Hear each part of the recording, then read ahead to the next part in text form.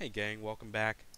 It is Chem Cowboy here with another video on Iron Throne. But before we begin, again, ladies and gentlemen, use that link in the description of this video to download the game. If you utilize that link, you will get rewarded for doing so. I promise you it is worth your while. Also, hit me up in the DMs as well, Discord or line when you do that, just to make Goes sure down that in you the get those rewards. Because, hey, rewards make you grow quicker. That's what we all want to see. So, moving forward with that, here is a general guide to your growth in this game and how to make this game all worth it. So, this game is absolutely amazing. It is amazing for free to play. It is amazing for pay to win. So, without much further ado, this is how I recommend that you start your growth off as a new player. Well, obviously, your first step is going to be following your quest line, these challenges. When you follow the challenges, they will lead you to awesome upgrades. It'll keep you on track. It'll keep all of your buildings equal, and you'll get rewarded for doing so. You'll get free resources. You'll get Lord Experience. Lord Experience gives you even more stats on top of your equipment and your research. So, cannot complain with that. However, once you hit Citadel 22 and you get really nice and strong, what you want to focus on then from there is up to level 25. Well, actually, starting at level 25, moving up higher than that, what you want to focus on is you want to focus on your Citadel. Only follow these direct requirements in order to upgrade your Citadel. Now, you'll notice I was playing a little bit of a runaround. I started with my Citadel. It took me to my wall, and then it took me to my forge, then it took me to my iron mine. It's a long route. However, it is stuff you gotta do to upgrade your Citadel. That's why I recommend you skip all the other challenges and you just focus on what you actually need to do. That's going to be a quick way to get past that level 25. You will need some special materials in order to get past that level, including these Maester Compasses. Now, these Maester Compasses are not cheap, but I will also be showing you how to get them for free. You will also need special materials, including these like kindling. There's also some war trumpets, and there is one other that you will need to upgrade a couple different buildings in your castle. There's only 3 types, but the cost does add up. So you will need to go ahead and grind them out on a daily basis in order to get awesome rewards. Now, one way to do this is through the Golden Moon. The Golden Moon gives you chests every so often. That gives you, not only will it give you these Maester Compasses and all those special materials, but it will also give you chests in order to craft new gear. So this is awesome. You can sit in here all day long. I don't want to do it because I will get zeroed while I'm in there. I'm getting paired up with people. You don't lose actual troops. That's something you should touch on. When you're in Golden Moon, it's a special event. And special events in this game use separate troops. So now, if he gets killed in Golden Moon, that does not affect his troop count in the actual game. It is a separate troop count. So you don't have to worry about having to revive constantly. That's not something you're going to have to do. It's just specifically for that game mode. However, the lower level you are, the lower bracket you're in, so you're going to be fighting weaker people. And you don't have to fight every time in Golden Moon. Typically, a typical day in Golden Moon consists of entering Golden Moon, taking one of the sanctuaries, which takes about 10 seconds. When those 10 seconds are up, I leave. And then for the next 12 hours, I get free rewards. 12 hours from then, I get kicked out of Golden Moon for timing out, because you can only be in there for 12 hours at a time. After those 12 hours are up, I go in, I do it again. So about 20 seconds a day, and I get free rewards all day long. Okay. Another thing that we want to focus on is going to be our command center. Our command center gives us increased deployable troop size increase. So, send more troops into your march. Really nice and easy. Cut and dry. Now, another thing that we want to focus on is our dragon altar. On top of our altar, sometimes every 4 hours, we will notice that our dragon has some gold like shimmering around it. If you click on that dragon, you get about 300 to 1200 gold. It's random, but this gold does go towards being able to shield constantly. In this game, as a free-to-play, you can shield forever for free. You can also still, on top of that, have a solid gold income as a free-to-play. So this is something else that we want to be focusing on while we are playing this game. Now, furthermore from here, let's go ahead and show you a couple different things across the map that will help you get started and get you an edge against all of the other players that are your level. So looking at our map, we're going to go ahead and click on this button on the right here, it has like a little map with a little compass. Towards my left of the screen, right above my chat, if we click here, it'll take us to the kingdom map. You'll notice these little flashing icons. These are called Ancient People's Trial Steeple. When we go here, there are many different floors, and on these floors, we get a bunch of awesome rewards. So, for doing this trial, I get 300 Orbs of Trial, a piece of Sagacious Gear, which gives me research speed plus 40%, as well as a whole bunch of resources and Lord experience. You're allowed to do 3 challenges per day.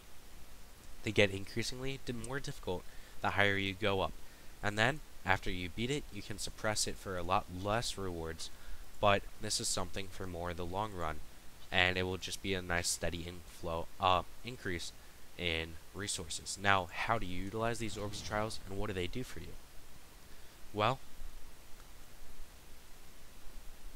these Orbs of Trials can be utilized in your upgrading. So, let's go back to our command center. You could go to Enhance, and we'll notice that we can utilize these kind of like Prestige banners and Glory banners and like Guns of Glory and King of Avalon, and get additional stat bonuses on our buildings by utilizing these Orbs of Trial. Now, once you get past level 20, it requires you to have a couple different resources in order to upgrade. I don't believe I have any that are below a level 20. So below a level 20, all it takes is Orbs of Trials in very low quantities in order to enhance. So that is something else that we want to be looking towards. Another thing that we want to look towards is also going to be our shop. If you look in the recommended, every single day there is a free pack. It usually gives about 400 gold, and it gives you a whole bunch of other resources that you can utilize. Now, this is a free package every single day of the week. So, that's also something that you want to keep in mind while you're playing this game. Now, moving forward from here, there's a couple other events that are awesome that you want to do on a daily basis. Included in this is the Battle Royale. Battle Royale is essentially a Battle Royale. It's 20 versus 20. You go in there, you fight people, you try to survive the longest. The longer you survive, the better your rewards. And at the end of the season, everybody in Battle Royale starts evenly. So think about Battle Royale just like a Fortnite game, Apex, or any of those other games, PUBG, etc. When you go into Battle Royale, everybody's on an even keel. You start out with the exact same troops, you start out with the exact same power, you start out with the exact same research, etc. As you kill more, as you do more, you get more experience, points, and those points go directly into upgrades that are going to help you be stronger to fight other people. The faster you get those upgrades, the better off you'll be. When you do that, what's going to happen is you are going to start getting stronger and stronger than everybody else in the game, and we will give a more in-depth guide, but essentially what you want to do is you want to stay at high health and keep everybody else at low health. Last man standing wins. The rewards are fantastic. You can do this once every 4 hours. In addition, if you do this often enough, there's seasons. When you do it throughout the season, the more points you accumulate, at the end of the season, you can collect a ton of war coins. And these war coins are for a specific shop in your citadel, and that shop is going to allow you to buy wonderful, wonderful things, including you could buy daily revive points, you could buy 3-day speed ups, super cheap. You can also get things similar to Conqueror gear, random pieces of Conqueror gear, fully crafted at Immortal, Dominator gear, Guardian gear, etc. You can also buy the rare materials for every piece of equipment you could possibly want to make, and other fantastic rewards. Go check out that shop. You can find that shop by going to the inn inside your city, clicking on top of that little bronze coin that's hovering over your inn, and that will bring you directly to the shop. You can figure out all those kind of things. We'll give a more in-depth guide later on BR, and how to win, how to dominate, how to take home that awesome money. Awesome, thank you for that. As well as that, on top of that, we also have the arena. While he was talking, I showed you guys Team Deathmatch. Team Deathmatch is similar to Battle Royale, but team-wise, but your stats from your account do apply there. So if you have equipment, if you have guard captains, that will assist you. It can also hurt you, but you can also gain points, which will give you more bonuses while in the game. Now, here's the arena. This is the dimensional battle, and you can get rewards here as well. We'll go more into detail here in a special video. However, I just wanted to briefly show you that. However, where I want to mainly focus is going to be the town mode. There are epic quests, there are daily quests. You want to utilize your daily quests every day. Just do them. They're really nice and quick. However, you want to get through those epic quests, there's 3 chapters, as quickly as possible. You unlock awesome heroes for doing this. You get awesome rewards, and it's a multiplying factor in this. Plus, while you do that and you complete daily and epic quests, you also get different buffs for your castle for the day. So that is also something that you want to pay attention to.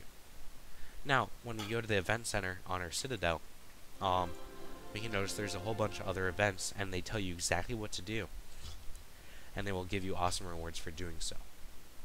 Those things, you get new ones all the time. There's also daily ones that you have to do. When you do those give specific rewards. If you don't do those by the end of the day, those disappear. There's ones that have unlimited time frames. Those are the ones that you want to complete as quickly as possible. The faster you complete the ones that are unlimited, the faster you unlock better ones. And the better ones you unlock will give you significantly better rewards. And it is incredible how much better they get, but it is also incredible how rewarding it truly is when they start giving out these payouts. Like, you're talking about getting weeks and months of speed ups from a single event. And in other games similar to this, Guns of Glory, King of Avalon, you are not going to get anything at all anywhere close to the rewards that you're getting from these on a daily basis. Now, one of the biggest ones that you want to do is you're going to want to do your growth strategy. Growth strategy is amazing. That's the one that goes up very, very high. Once you start getting to growth strategy 4 and growth strategy 5, that's when you start getting weeks and months of speed ups. And those are going to be the things that are going to help you get to higher and higher stronghold levels. So you make sure that you're doing those every day as often as possible. Go look out for the things that are time gated, meaning that you can only do a certain amount of them per day, and make sure you're doing those on a daily basis. Things like that include challenge modes in the dimensional battles as well as arenas. Only do a certain amount of those per day, so make sure you're capping those out. Yep. Now let's go ahead and quickly talk about some basic starter packs in the next video.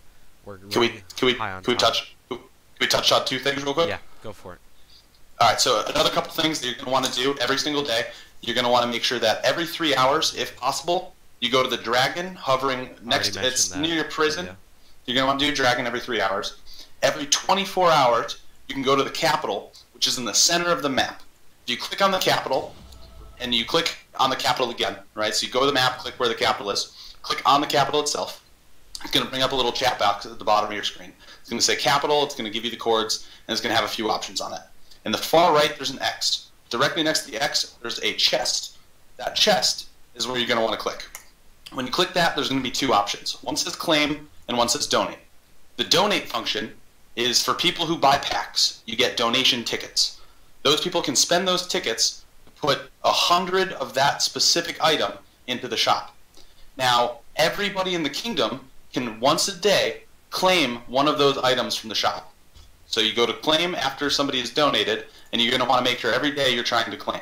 If there's nothing in there, try and wait a couple hours, or try and coordinate with somebody else in your alliance who may be spending, or if you're spending, donate, get something in there that you want, and claim it. The best things that you can possibly get are the auto hunt increase monster for 1 hour. That's only 400 tickets, so you're going to be able to get a lot of those for very little value, for very cheap, and it's going to give you a lot of value. Auto hunt is a great function. It's a great way to get some free XP and some free speed ups, as well as free equipment caches that you can do while you're sleeping, while you're at work, while you're driving to work, all sorts of things, because it's just going to hunt monsters for you for free. So you're going to want to do that. It does cost AP when you do hunt monsters with that. However, you're going to be using that AP without actually having to click, and it's a great way to utilize downtime in the game. The other best things that you can get are 200% troop attack boost for 30 minutes, 200% troop HP boost for 30 minutes, and 200% troop defense boost for 30 minutes. The issues with those are they are 2,100 tickets as opposed to 400 tickets. So they are significantly more expensive. However, if you have the tickets, or if you see one of those in there, that is what you want to take. That is higher value. You want to take it every time if you see it. If it's your tickets, typically, you're going to want to talk to your alliance and make sure that your alliance is online. You have a decent amount of people online. When one person donates, everybody in the alliance goes and claims. So that way everybody can make sure that they're getting value out of somebody in their alliance helping them out. And lastly, the last thing I want to touch on is in the bottom left of your screen, you have a chat that says quests. It's directly next to your items tab. So you're going to want to click on quests. Those quests, if they have a little present on the right of them, you're going to be able to claim something from them. But one of them is more important than the others, and that is the VIP daily quests.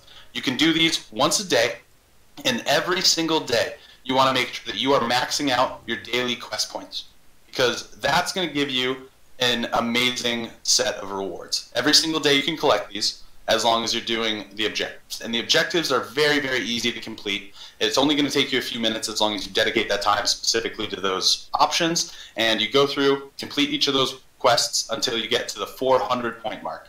Once you get to the 400 point mark, you've now claimed every one of those rewards. And those rewards include Immortal Hammers, Speed Ups, War Trumpets, Shackles, and Kindling, which are used for high-level upgrades on certain buildings. And then additionally, you're going to get 100 Berserker material chests per day. And those are the high rarities. Those are the 1 to 6 materials. So that can give you all the way up to Immortal. And that's very important. And then the last one is Conqueror and Guardian. And those are the level 30 sets of equipment. And the level 30 sets of equipment are even better than level 20 sets of equipment. And it's going to be a lot cheaper to make them if you're making sure to get your free ones every single day. So you're going to want to do that. And then on top of that, you also get some extra VIP points. And VIP in this game is stronger than VIP in any other game you've played, almost guaranteed. So you're going to want to make sure that you're climbing up in VIP. And that is what you're going to want to make sure you're doing every day. If you're doing those things every day, you're going to be able to climb faster than every other player around, because other players who don't do that are going to be missing out on materials on top of materials. And materials make armor, and armor makes wins. Alright, thank you, Swag. And ladies and gentlemen, thank you all for watching. This is Captain Cowboy signing off. My name is Swag. Here we're Captain Cowboy. Oh yeah. Get a little funky.